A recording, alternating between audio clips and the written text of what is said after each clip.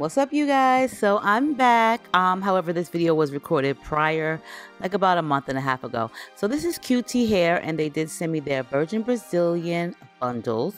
Okay, if I remember correctly, the closure was 12 inches, or the frontal was 12 inches, excuse me, and the bundles was 16, 16, and 14 inches. If I don't remember, I will definitely post it all below. Also, this is a loose wave. So the first thing you guys see me doing here, which is a normal, I'm just going to bleach the knots in this frontal before I make it into a wig, because it just makes it a lot easier to bleach it before you even pre-tweeze it. Okay, because if you pre-tweeze it first and then bleach it, you might find yourself having some bald patches. So I would highly suggest bleaching your frontal or closure prior to making your unit, or just prior to plucking any of the hairline. That is the most important thing. And I like to use the blue bleach on it with 30 Developer, and that's what I used. And I like to use a smaller brush, or sometimes I'll use a spoon.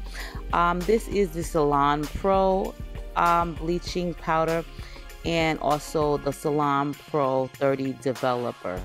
I don't think I really go higher than 30 Developer. Once in a blue moon, I'll use like a 40, but not very often. You want to just take light strokes and make sure that you feel any types of cracks. So you guys, here I am, and the wig is already made. I didn't think you guys really wanted to see me curling it. I just used a smaller wand curler, and yeah, that's about it. I did sew some combs on the back of the unit, as you guys see, but no combs in the front. And I'm just going to take my hair clip right here and on the other side as well, and I'm going to take my small scissors and I'm just going to cut away the extra lace. Well, it's not extra, I mean, you're not supposed to wear it on there anyway, so you just want to take it off anyway, but you don't want to cut too close to the hairline, because if you cut too close to the hairline, then some of your hairs are going to fall out. So as you guys see, I'm going to cut the extra side on the side. So you know, they come standard sized, the frontals, and nothing always fits perfect. So you do have to customize it and adjust it to make it fit to your head circumference. So I'm just cutting out an extra piece on the sides that actually went over my ears. And I know I am cutting the hair, but listen, you have to, because you don't want your ears to be covered up, right? Like, yeah. So anyway, just make sure that you customize it to fit your head circumference.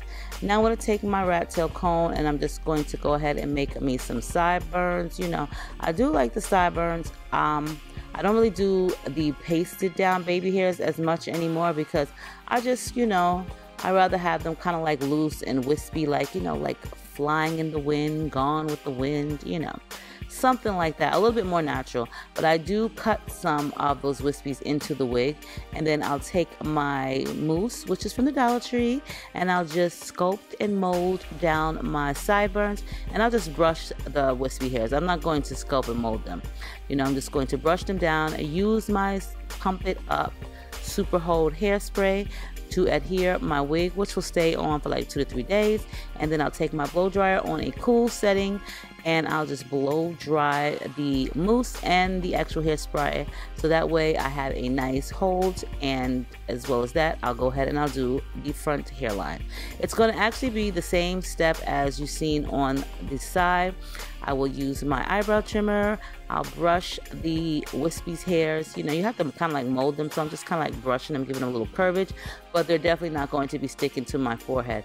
If they are sticking to your head and you don't want them to, girl, just take your toothbrush or your styling tool and just lift it up. I'm not really like a huge fan of a lot of pasted down baby hairs. Like, don't get me wrong, I do like it, but I'm not like the biggest fan, but I do like it, okay? So I'm going to repeat that same step on the opposite side. And as you guys see, the hairline looks really, really natural. The hair was actually really nice. It is a little bit greasy looking to me on camera, but you know, hey. The hair did come out nice. It did shed a little bit, and it's probably either from me tweezing it or bleaching it. Either way, it did hold up. This is a kind of short for me, especially with a frontal. But you know, I tried to recreate kind of like a 90s hairstyle from back in the day, because you know, your girl is from the 70s. And so The 90s was like my popping year. You know, I was in my 20s. I was popping, you know. So I tried to create like a 90s hairstyle that I actually wore back in the day. So the curls were really tight in this hair from QT Hair, but you know, I tried to brush them out and they didn't really come out that good. So that is a plus. The hair does curl really, really well. And also along with that, you know what I'm saying, it does style. It's very full. There wasn't any type of split ends in it. The frontal bleached amazing. Like, I didn't have to go back in. I didn't have any brassy tones. Your girl was impressed. Now, to try to loosen some of these curls, I did take my blow dryer and I kind of like glued them out a little bit. I didn't want them so tight because I'm not like a huge fan of tight curls.